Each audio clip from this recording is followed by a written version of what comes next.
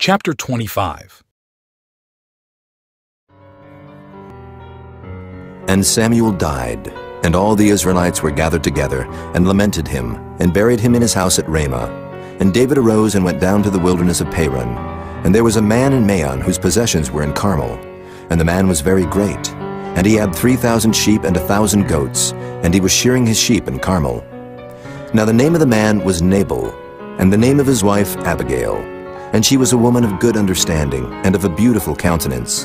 But the man was churlish and evil in his doings, and he was of the house of Caleb. And David heard in the wilderness that Nabal did shear his sheep. And David sent out 10 young men, and David said unto the young men, Get you up to Carmel, and go to Nabal, and greet him in my name. And thus shall ye say to him that liveth in prosperity, Peace be both to thee, and peace be to thine house, and peace be unto all that thou hast. And now I have heard that thou hast shearers. Now thy shepherds which were with us, we hurt them not, neither was there aught missing unto them, all the while they were in Carmel. Ask thy young men, and they will show thee. Wherefore let the young men find favor in thine eyes. For we come in a good day. Give, I pray thee, whatsoever cometh to thine hand, unto thy servants, and to thy son David. And when David's young men came, they spake to Nabal according to all those words in the name of David, and ceased. And Nabal answered David's servants and said, Who is David, and who is the son of Jesse? There be many servants nowadays that break away every man from his master.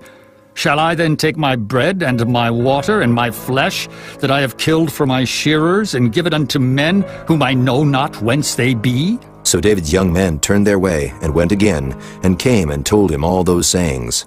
And David said unto his men, Gird ye on every man his sword. And they girded on every man his sword, and David also girded on his sword. And there went up after David about 400 men, and 200 abode by the stuff. But one of the young men told Abigail, Nabal's wife, saying, Behold, David sent messengers out of the wilderness to salute our master, and he railed on them. But the men were very good unto us, and we were not hurt. Neither missed we anything, as long as we were conversant with them when we were in the fields. They were a wall unto us both by night and day, all the while we were with them keeping the sheep.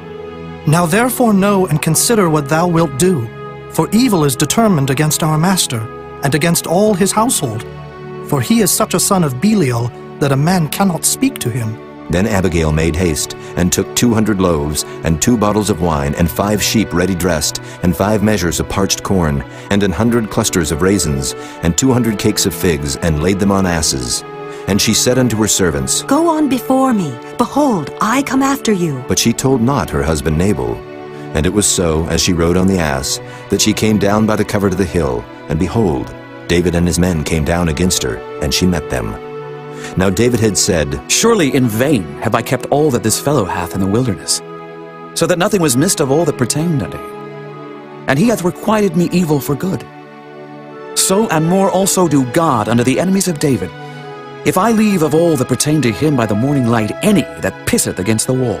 And when Abigail saw David, she hasted and lighted off the ass, and fell before David on her face, and bowed herself to the ground, and fell at his feet, and said, Upon me, my lord, upon me let this iniquity be, and let thine handmaid, I pray thee, speak in thine audience, and hear the words of thine handmaid.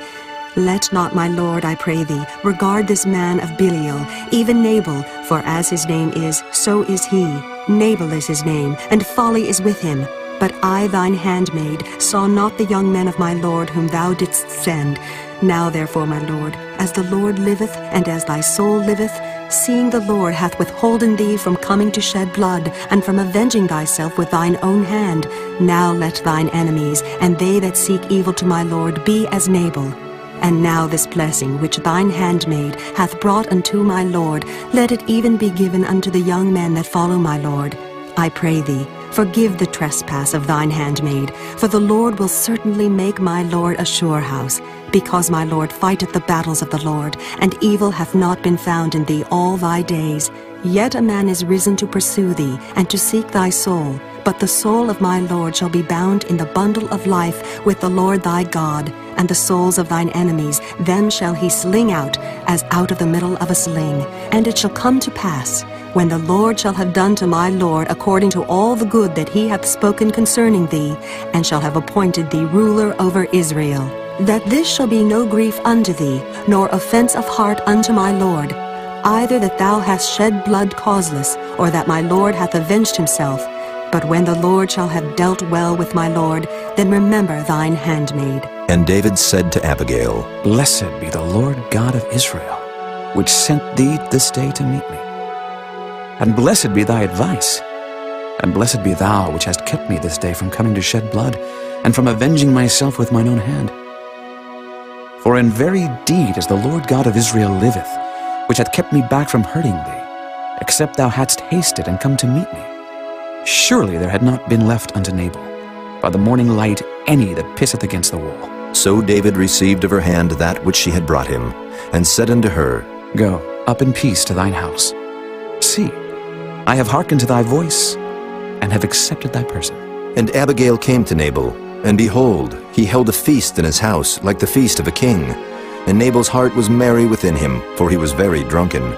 Wherefore she told him nothing, less or more, until the morning light. But it came to pass in the morning, when the wine was gone out of Nabal, and his wife had told him these things, that his heart died within him, and he became as a stone. And it came to pass about 10 days after, that the Lord smote Nabal, that he died. And when David heard that Nabal was dead, he said, Blessed be the Lord, that hath pleaded the cause of my reproach from the hand of Nabal, and hath kept his servant from evil. For the Lord hath returned the wickedness of Nabal upon his own head. And David sent and communed with Abigail to take her to him to wife. And when the servants of David were come to Abigail to Carmel, they spake unto her, saying, David sent us unto thee, to take thee to him to wife.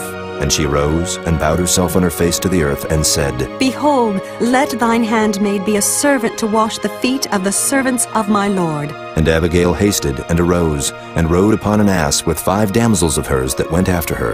And she went after the messengers of David, and became his wife. David also took Ahinoam of Jezreel, and they were also both of them his wives.